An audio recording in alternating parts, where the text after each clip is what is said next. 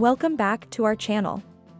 In today's video, we'll be showing you how to manually download and install an iOS update on your brand new iPhone 14 Pro.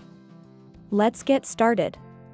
Before we begin, make sure your iPhone 14 Pro is connected to a stable Wi-Fi network and has sufficient battery charge.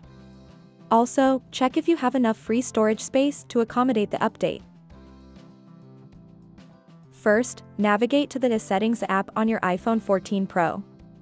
It's the gear icon on your home screen. Next, scroll down and tap on General. Now, look for a software update and tap on it. This will check if there's a new iOS update available for your iPhone 14 Pro. Your iPhone 14 Pro will now search for available updates. If an update is found, you'll see a description of the update along with the Download and Install button. When you're ready to proceed, tap on a Download and Install. It's important to note that downloading and installing the update may take some time, depending on the size of the update and your internet connection speed. If prompted, enter your passcode or use Face ID to authenticate the installation process. Now, sit back and relax while your iPhone 14 Pro downloads the update. Make sure you don't interrupt the process or turn off your device. Once the download is complete, you'll see the Install Now button. Tap on it to start installing the update.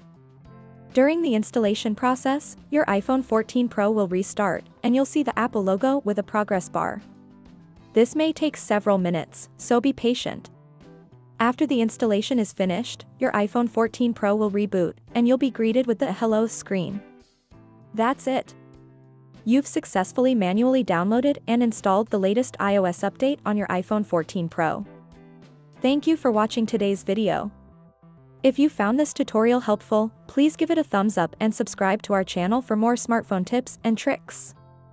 Feel free to leave any questions or suggestions in the comments below. Until next time, take care, and happy updating!